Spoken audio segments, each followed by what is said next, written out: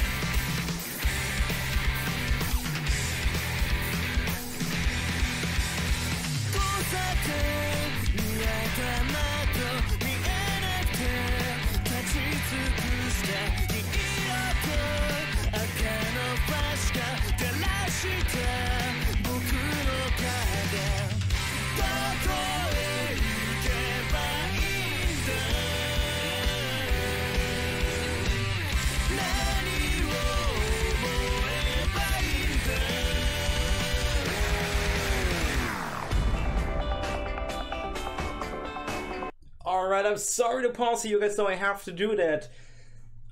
It's still good music. I'm honest, it's really good music. in general, usually I'm not a big rock fan. I told you that when I listen to American rock, so usual rock, like if it's Foo Fighters, if it's Nickelback, if it's whatever, so usual rock bands.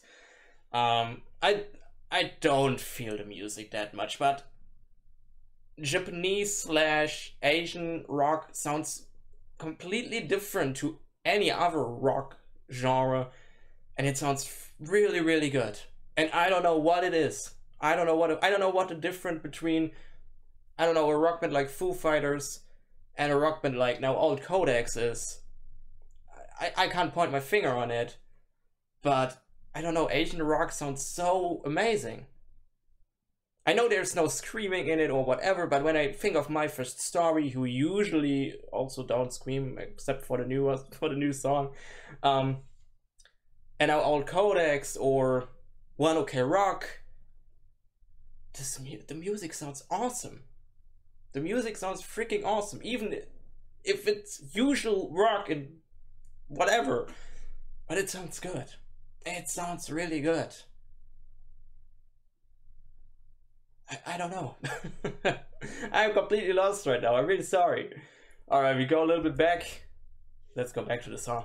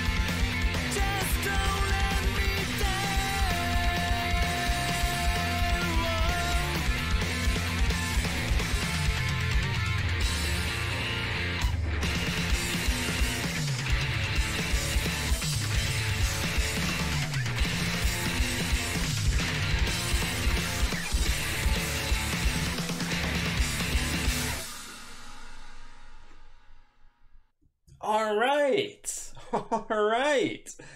Oh, I love Asian rock. I don't know why, but it's awesome. It's freaking awesome. I was thinking about that right now a little bit in the second half, and maybe it's because when I think of Foo Fighters, for example, I think Foo Fighters doesn't sound like rock. Maybe a few songs like, is it called Pretender or something? That sounds like rock. Alright, but there are also other Foo Fighters songs where I say that sounds just like heavier pop. Not really rock, but a little bit heavier pop. Let's just say pop with rock instruments. Sounds weird, but it is so. And I think Japanese rock is really fast. It's really cool, and it sounds more like a little bit skate rock. Like music I would listen to when I go out to skate. And then I listen to this skate punk, like Green Day, Blink-182 and stuff, but also Japanese rock could perfectly fit into it. And I'm super sad that there are just a few Japanese or Asian bands that are really big in Europe, because the most of all these bands I know now, since I created this reaction channel, I definitely will not see them live in my completely live, because they won't come to Germany, I guess. I think. Of course we have Crossfaith, but Crossfaith, yeah, they cancelled the whole tour. I really wanted to go there. it would be next month, but they canceled the whole tour. It's really sad, but they should take their time because I guess it was something in the band. So they should take their time and come back next year a little bit just stronger. So I definitely appreciate it. We have there was another Japanese band that comes on tour here in Germany.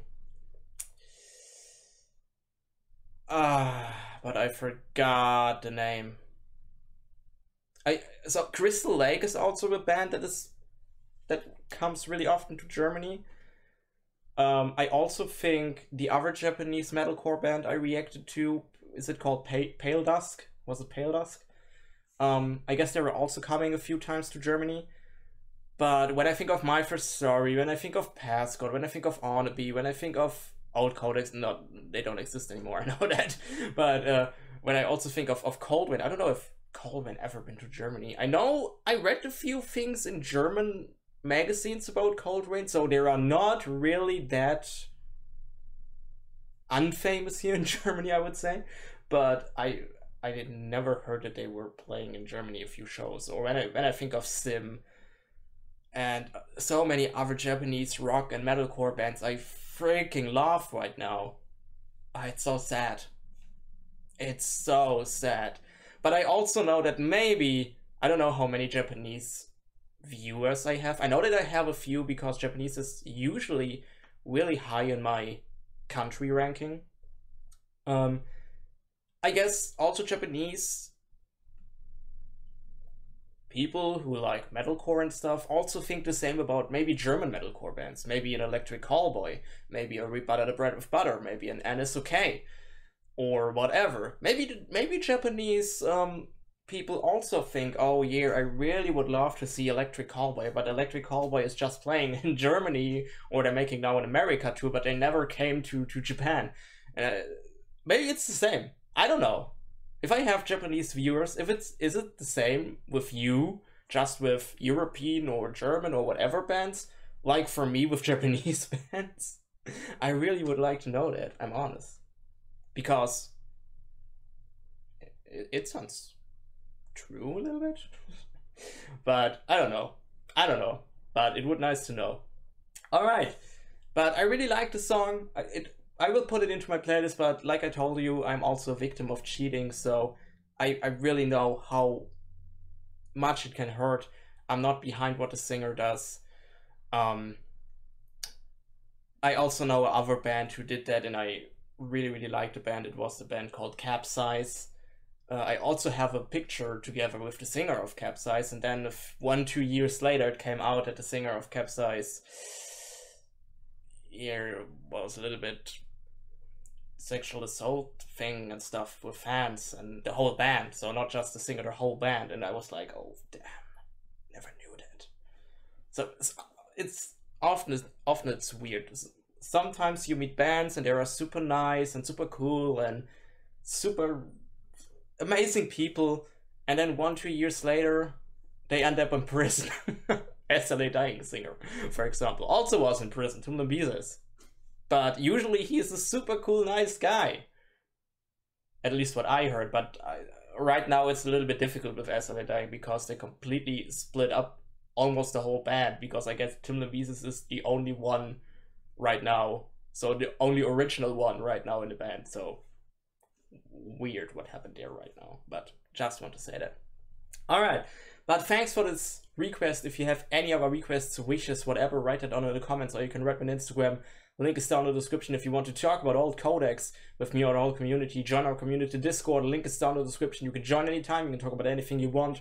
Would be cool to see you there. And then I hope I see you guys again in another reaction. Would be awesome. And I say, bye!